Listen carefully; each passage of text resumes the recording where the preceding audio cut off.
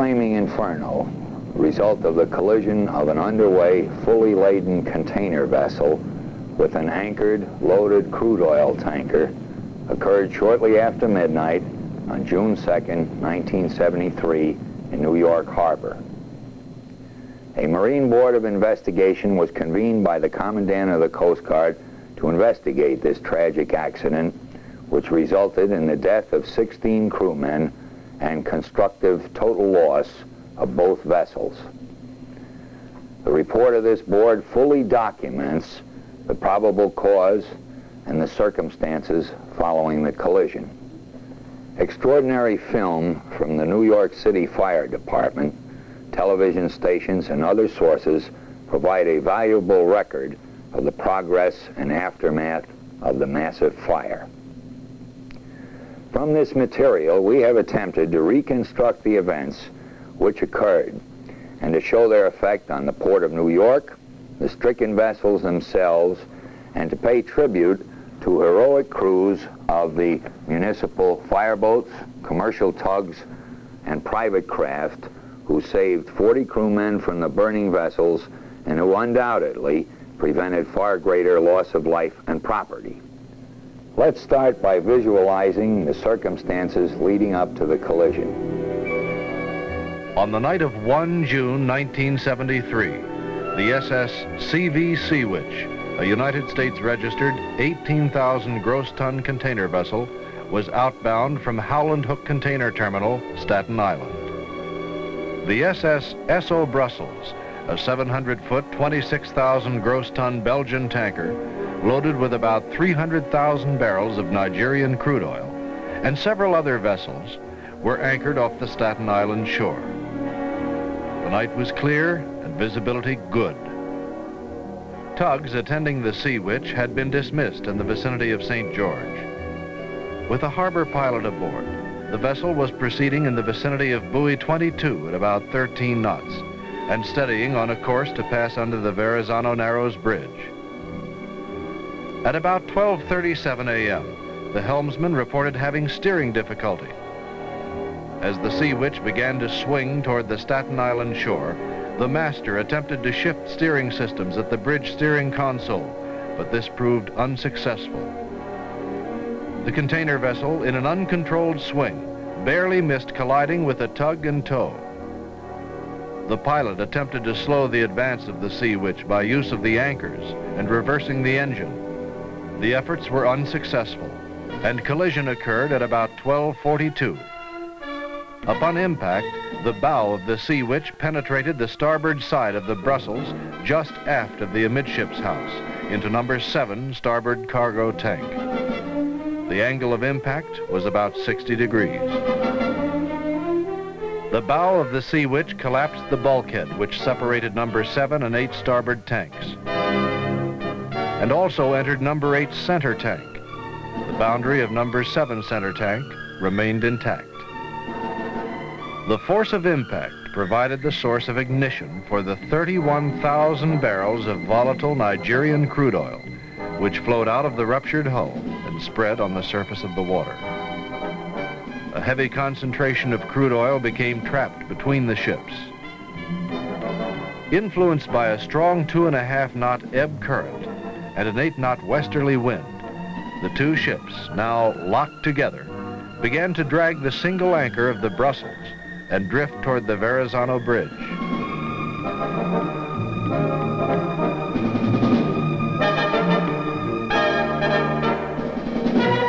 According to witnesses, flames were observed spreading on the starboard side of both vessels within 30 seconds after impact. Within a couple of minutes, fire spread around the bow of the Brussels. The engine room of the Brussels filled with smoke, and the crewmen on watch had to abandon the space. The bridge watch, stationed in the amidship deck house, attempted to launch the forward port lifeboat, but as flames on the water approached, they abandoned this attempt, and with other crew members in the forward deck house, ran aft and joined crewmen at the port after lifeboat.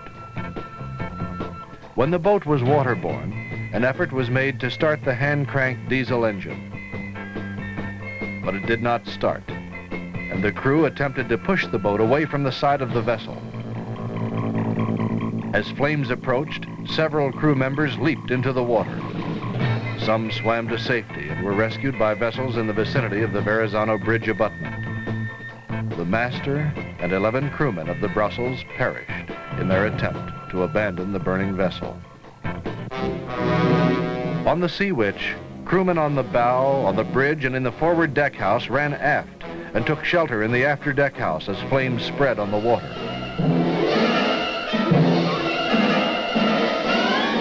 Within minutes after the collision, the engine room of the container vessel filled with dense smoke, and the space had to be abandoned. But prior to leaving the engine room, personnel started the emergency fire pump, which operates off the emergency power system. Several of the Sea Witch crewmen leaped overboard and swam to safety outside the perimeter of the spreading flames. They were rescued by commercial tugs and other vessels which had rushed to the scene.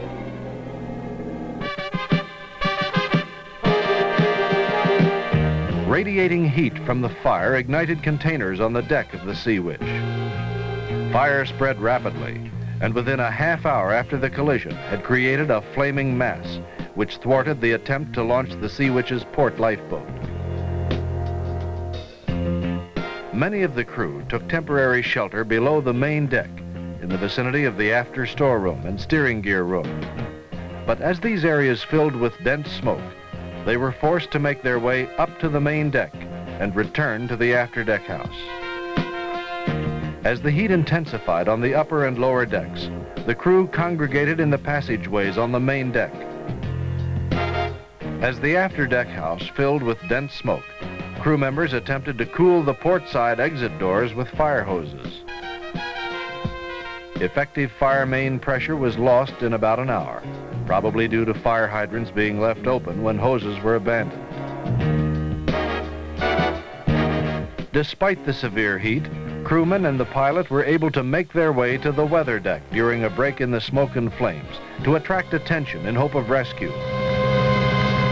The New York City fireboats, using high-pressure monitors, were successful in reducing the deck fire on the Brussels, and to some degree the deck fire aboard the Sea Witch. About an hour after the impact, the crew of the fireboat Firefighter observed the glow of a flashlight on the after port side of the Sea Witch. The firefighter went along the port side and placed 2 ladders to the main deck.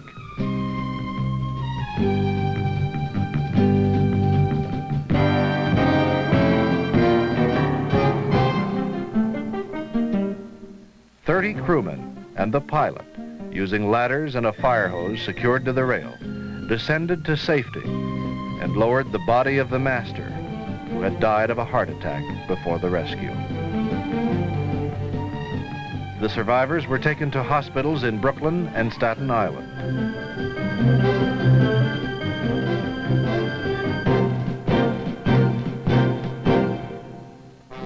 About an hour after the dramatic rescue of the 31 men, as several tugs were assisting in firefighting operations at the stern of the Sea Witch, a crewman of the tug Brian McAllister saw a face in a porthole on the upper deck.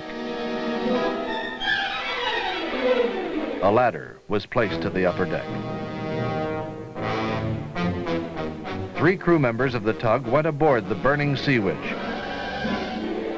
broke the porthole glass, and rescued the ship's electrician from the emergency generator room.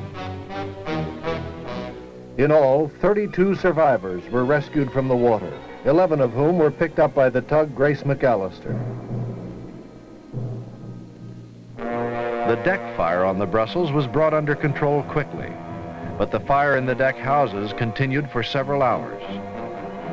After most of the cargo in the ruptured tanks was displaced by seawater, the flames on the water broke up into patches and burned themselves out about an hour and a half after the impact. Coast Guard and fire officials were concerned about the nature and location of hazardous materials on board the Sea Witch. The ship's copy of the dangerous cargo manifest had been destroyed in the bridge wheelhouse fire.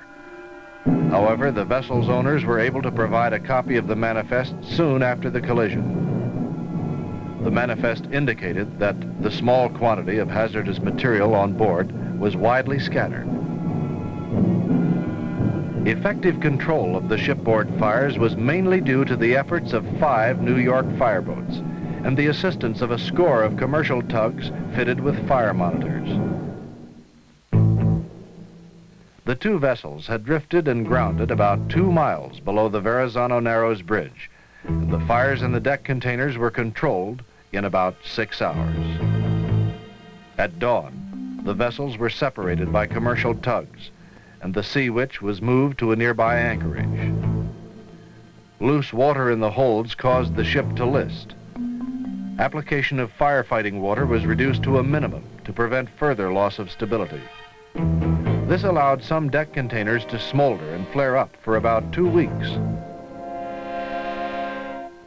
Fire in number 2 and number 3 holds also continued to smolder for several days.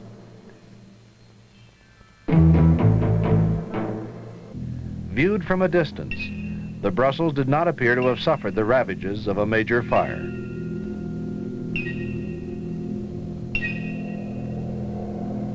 Only upon closer examination did the twisted, distorted metal sculpture of lifeboats, cargo piping, melted aluminum grating, cargo tank valve wheels and stems, and crazed porthole lights reveal the effects of the intense heat. The steel boundaries of the cargo tanks, except those damaged by the impact, remained intact. The bulk of the remaining cargo was not involved, except for the vapors which escaped through vents, damaged piping, tank fittings, and burned above the main deck. After the fire was extinguished, the disrupted cargo tank covers and piping on the Brussels were made effectively tight with asbestos blankets and plugs. Oil remaining in undamaged tanks was transferred to barges using existing cargo piping in the pump room and tanks, bypassing the damaged main deck system. The Brussels had 2 deck houses, one amidships and the other aft. Their interiors and decks were made of steel. However, stairwells were open from top to bottom, permitting vertical spread of the fire. Internal division bulkheads and paneling were made of combustible composition board. Interiors of both deck houses were virtually consumed by the fire.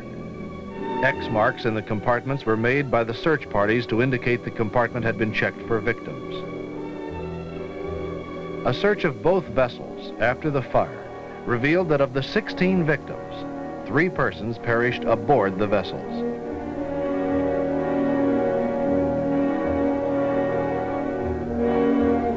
The body of the steward was found in the deck house of the Brussels,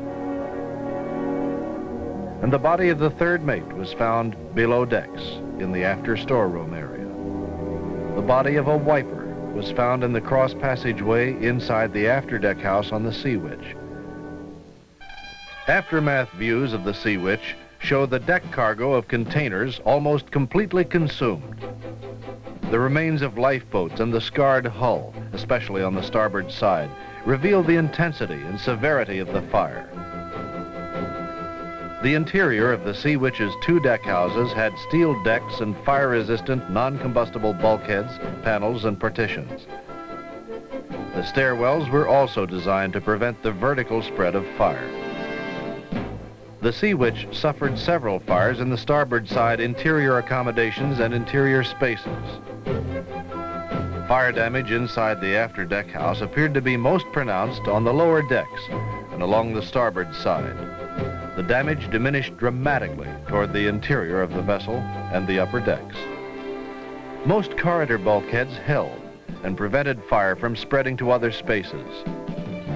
In some cases, bulkheads between staterooms did collapse, permitting the fire to spread to adjacent staterooms. Some fires within the staterooms appear to have been caused by the breaching of the porthole glasses. This allowed radiant heat to ignite draperies and other combustibles. In many staterooms, the drapery fires did not spread to any combustibles and were confined in most cases to the drapes themselves.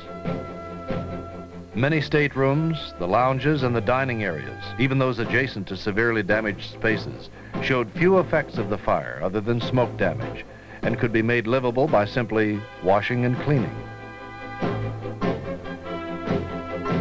The emergency generator room, where the electrician took refuge for 2 hours prior to being rescued, and the electrical equipment, show no ill effects. The generator ran for 2 days following the collision and stopped only when the fuel supply was exhausted. The Marine Board of Investigation determined that steering control failure aboard the Sea Witch was caused by the loss of a 3/16-inch square key in a shaft which transmitted control signals to the steering engine. This key had recently been installed to replace a worn Woodruff key. The key loosened and slipped out of its keyway, allowing the control unit to operate without rotating the differential unit input shaft, making it impossible for the helmsman to control the rudder from the bridge. The location of the failure was such that the transfer of steering control systems on the bridge could not bypass the fault.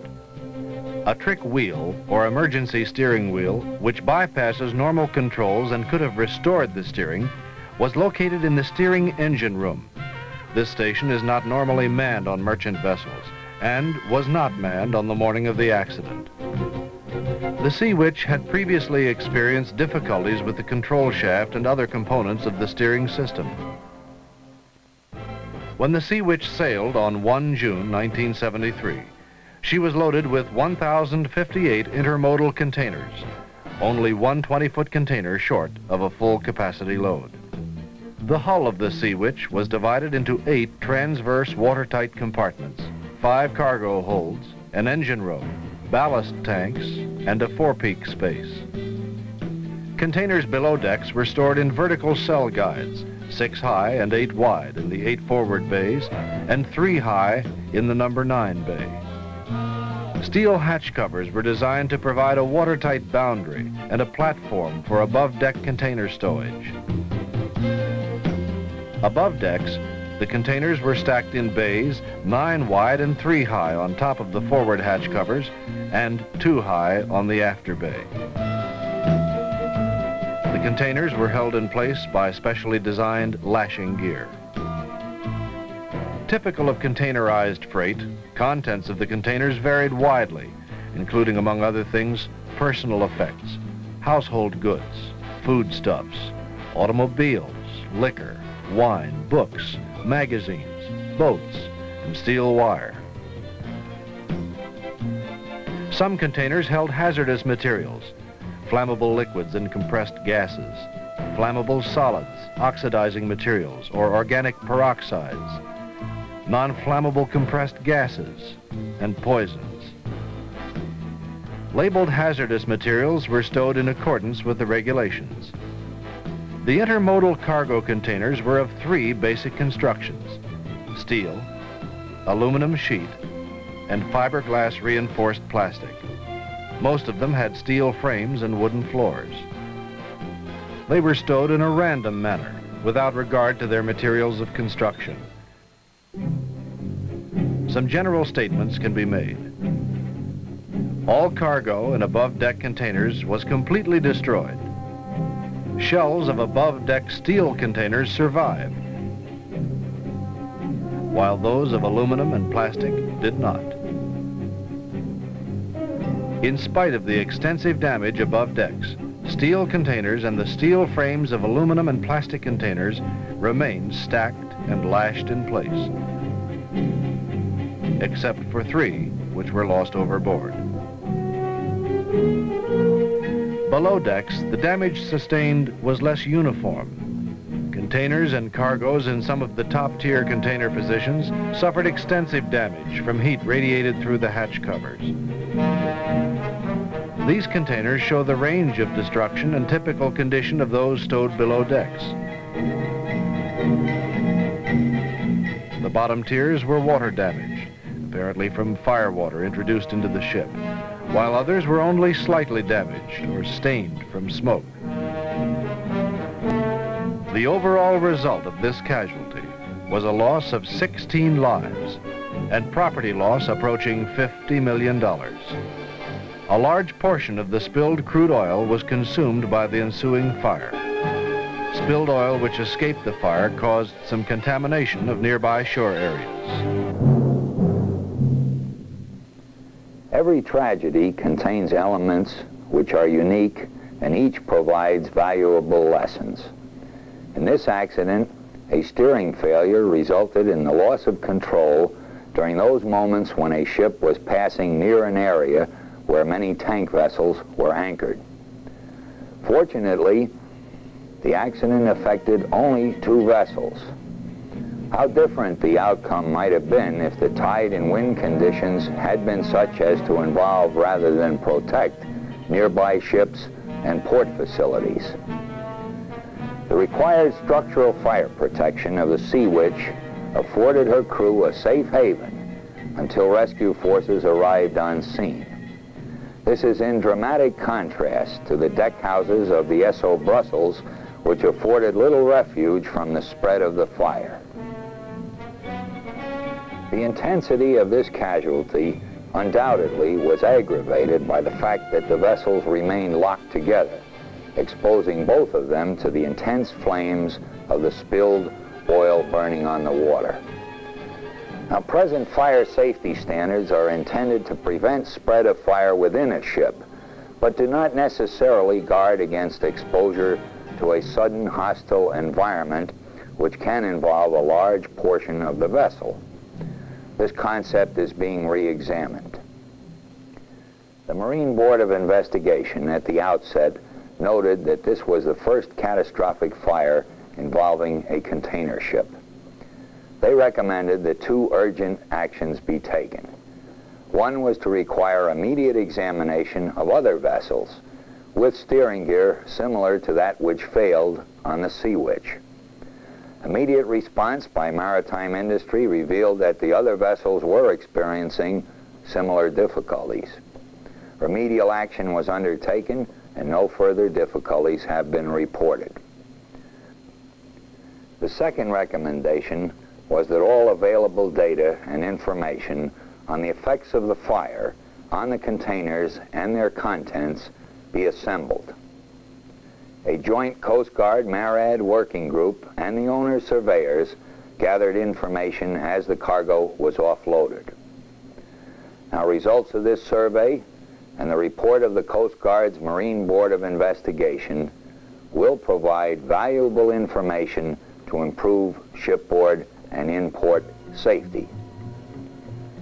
In summary, this accident teaches us that although we have made great strides in the construction of vessels, we cannot be complacent. There is no substitute for vigilance of personnel in the prevention of marine accidents.